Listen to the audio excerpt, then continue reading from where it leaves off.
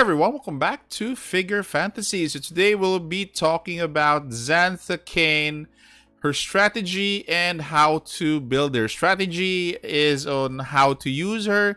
So let's proceed to Xantha Kaine here. I have her myself. Already have her at 2-star, Peach. So let's first figure out her skills.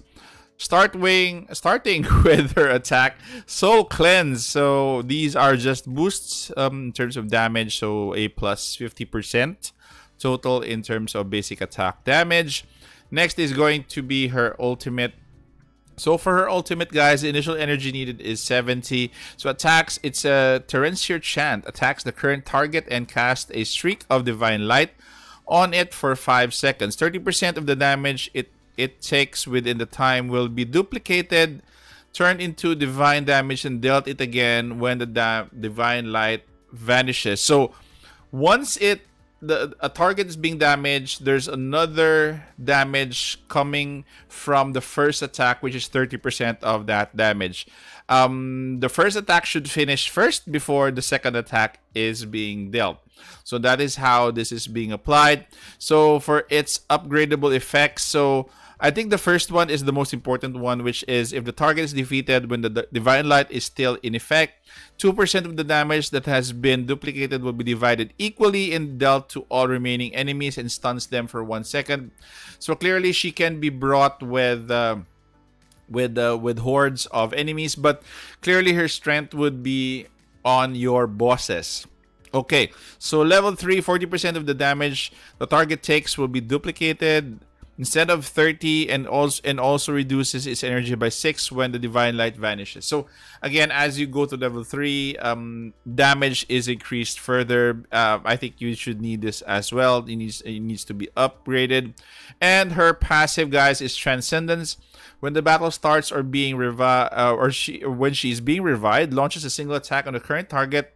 Then it takes damage every second until it dies. So consistent damage on the current target that she's in. Again, preferably for bosses. This effect cannot be removed by purification. So upgrade effects. So for levels 2 and 3. So boost damage over time times 3 during the divine light of the ultimate. So when she casts her ultimate, this damage increases by times 3. And level 3, the effect transfers to the next enemy if the target is defeated. So level 2 is actually very important. The next one is kind of okay if you don't have it yet. So it's important that you upgrade both the passive and ultimate up to level 2. And the last is your special skill. So self-discipline boosts the damage dealt from basic attacks by 12%. So again, the most important here is in the first one, level 2. And the third one is boost the additional damage dealt from basic attacks by 18%. So this is more on your basic attack. So for her strengths and weaknesses, strengths, obviously she's going to be dealing tons of damage, especially for single targets. And once she deals damage, when that target dies, it dissipates or transfers to the other ones, or she transfers to a new target. But her weakness definitely is going to be her survivability, and make sure that you give her health so that she can survive bosses, especially the attacks of bosses. Especially for tier, I've actually had the experience of her being killed in tier, but again, this can be augmented by additional HP. So for the parts that I equipped with her, initially I went with this is going to be a crit rate set so that she deals more crit, because as you can see here, her crit rate is at 40% already. This is the 20% that I just added from this one. So 10 plus 10. Crit damage is actually critical as well, so it's advisable that you increase her crit damage as well. And what I did for her is it just increase her attack. Okay, so we'll go first here in terms of the equip. Her recommended gear is going to be quite similar to what I just presented.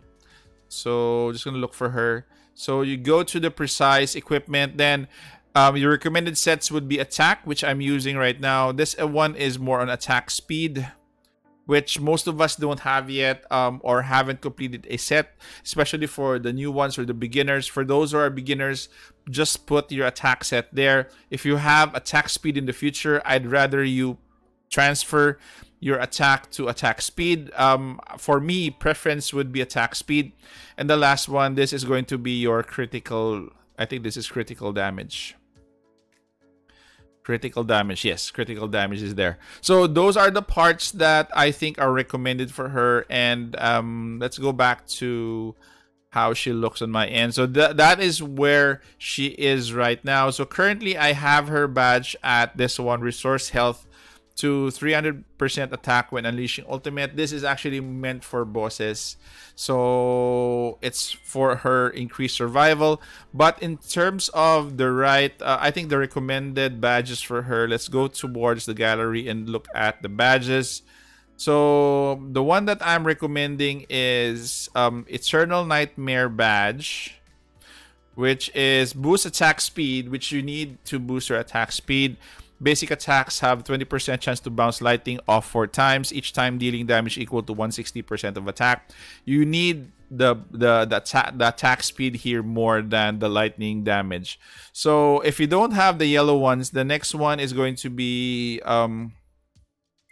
End Time Ultimate Badge. Ultimate, where is it? Ultimate Badge.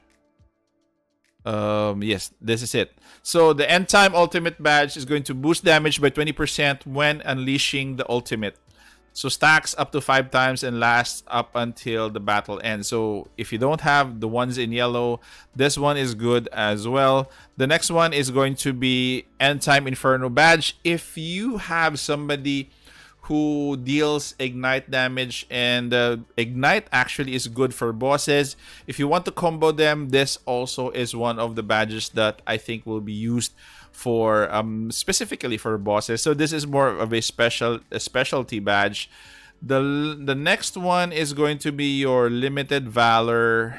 Where is the Limited Valor? Limited Valor badge, which is boosts all damage by 8%. So this is, I think, the blue one. So I suggest you just use the blue ones, not the green ones. So if you don't have the badges that are higher, then you can actually use this one as a blue badge. Okay.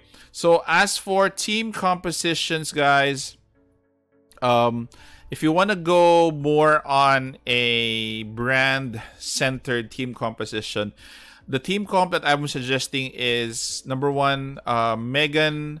You can actually use the other, what they call this, others that are here. Particularly in that team, you could put in either Suzumi for more melee or Minakami for additional range and additional damage. But again, preference would be Megan. Also, the preference would be Sakura because of Sakura's passive. So boost adjacent allies attack by 40% and extends the effect by 5 seconds. So you need that of her.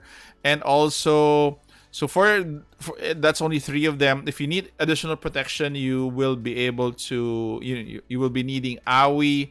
And for additional damage, either you bring Yuna for upfront or melee damage in front, or if you need summoners, you will be actually needing Harriet. So you can actually interchange these both of them to use. Also, you might be having a lineup that incorporates both Xantha and Ri. So you may actually do that. You just have to forgo. You just have to have a defender. You have to have Sakura. And you can actually put Aoi in for more defense, or because basically these two are going to hit bosses hard, Xantha and Ri.